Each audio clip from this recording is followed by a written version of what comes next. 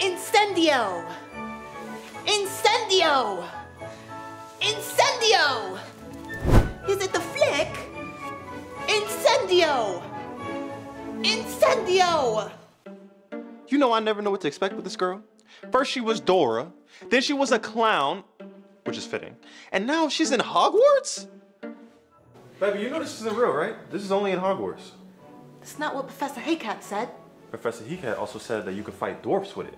Baby, this is not real. They're called goblins, for your information. Oh my God. Incendio! Someone's jealous that I aced Defense Against the HOGWARTS. You're not even British, bro. And if you would have aced the HOGWARTS, you would have turned this on already. Muggles, right? The Golden Snitch, often referred to as the Snitch. It is the third and smallest ball in Quidditch. I don't even know what to tell y'all anymore, man. I mean, it was cute at first. You know, a little role play, a little costume. But this is annoying.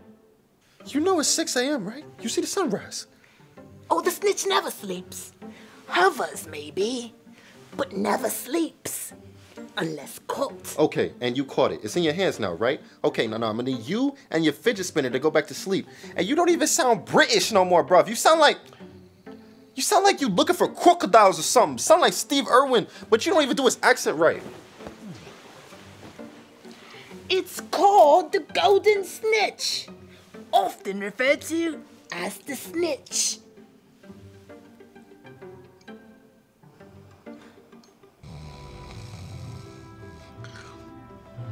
Good morning, Harry.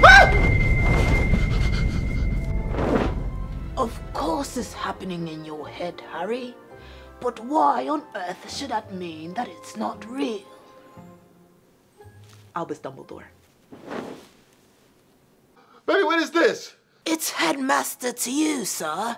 Baby, stop playing with me, okay? First you was messing with my food, then you was messing with my sleep, and now my manhood?